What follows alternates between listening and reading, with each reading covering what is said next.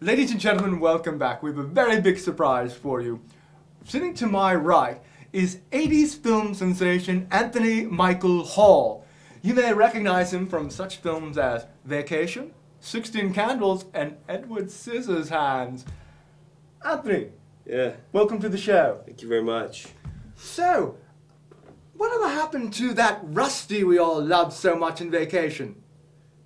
Moved on. I got married. I'm out of the business now. I'm selling mayonnaise on the side. Oh, mayonnaise sales. Yes, very nice. But they did a bunch of other vacations after that. You didn't join that? No, I'm really into condiments on the side. I sell them in those little plastic... Yes, condiments. Whatever happened to you in 16 Candles? There was a lovely blonde-haired girl that I believe you were kind of shagged.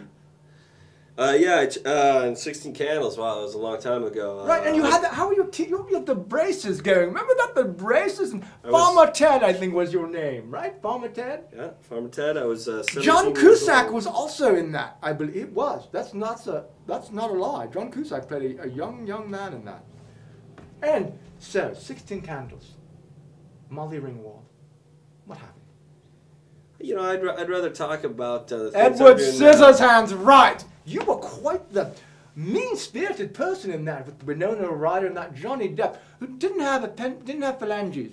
That's medical for fingers. He had scissors, and you made fun of him.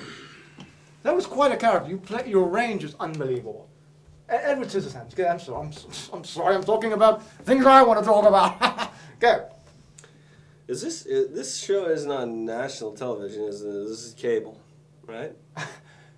Yes, we're syndicated in all across the country. You know, I'm making a comeback. Let's talk about my new film. It's called Slush Dogs. It's taken after Sled Dogs, the Disney hit. With Cuba Gooding Jr. Yeah. I believe it looks like Cuba, but he pronounces it Cuba, I believe. However, in Slush Dogs, which is different than Sled Dogs, and it's a Pixar film, not Disney, these dogs don't talk in English. They talk in Swahili. So it adds this, it's like Will there be urban subtitles? flavor. No, there's no subtitles. You need a special listening device in the theater. It's $5.99. Kind of like back in the 50s when they'd have that like scream edition when they'd buzz you. Yes. So now you get, Yes. wow, so is that where the future of film is going? Into language that the audience doesn't necessarily understand and they have to go put things in their ears? Yes. Yes. Yes, you think so? And that is where film is going. But how do you balance a condiment career selling mayo and a film career? That's got to be difficult. Stephen, I get the feeling you're making fun of me. Oh, on contrary, Michael, I'm one of your biggest fans. I love you. Name something other than Rusty as a character I've done. Okay, how about Farmer Ted, 16 Candles? Okay. Okay, let's go. What about Breakfast Club, huh? Something after 1990. Breakfast Club? No, that was not that. You were a very smart young man in Breakfast Club, and that Judd Nelson was a dick, if I must say. You Judd Nelson deserve is better than that. godfather of one of my children. I appreciate you wouldn't speak of Judd like that. Judd Nelson's not a godfather of you. No way. Really? One of my children. How many children do you have? Stephen, I already mentioned I have 8 children. A lovely wife, Jan. She helps in the condiment sales. And where do you reside? Springfield. Springfield. Now, do you find it hard getting work in Springfield? Find it hard to buy a cock ring in Springfield.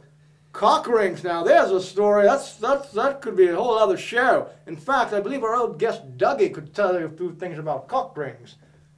Maybe some little anal teasers, as they say.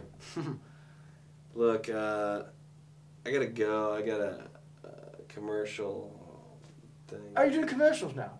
Yeah, condiments.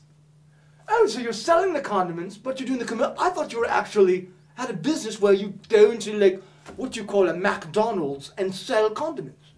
We do. We need to make commercials. It's an industrial commercial. You're like a used car salesman, where you do your own commercials for your products. Except with relish and mayonnaise and. And then what's the name of this company? Do you have a name yet? Yeah, we do actually. It's Condiments Are Us. Did you think that is very good? I didn't think. My wife thought of it. Jan, lovely woman. We have 8 children. Did I mention that? We have 2 more on the way. She's having twins. Jorg and Yorgi. Nice.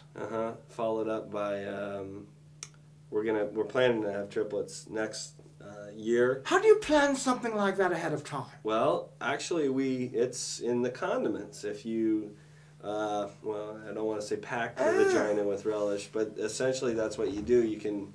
This is so builds bizarre. up the I keep my sperm with the condiments actually, and sometimes we mix mayo, some relish into the sperm, and it becomes super sperm. Wow, that's tasty. So yeah, it is. You relish up the twat, kind of by the labia, as they say. Pack it with relish. Maybe in between the meat curtains. It's a pack between the meat curtains of relish. So when the glans penis enters the labia, it flushes the relish throughout the vagina. Yeah. That's interesting. I like that. Yeah. That could be a hell of a show, couldn't it?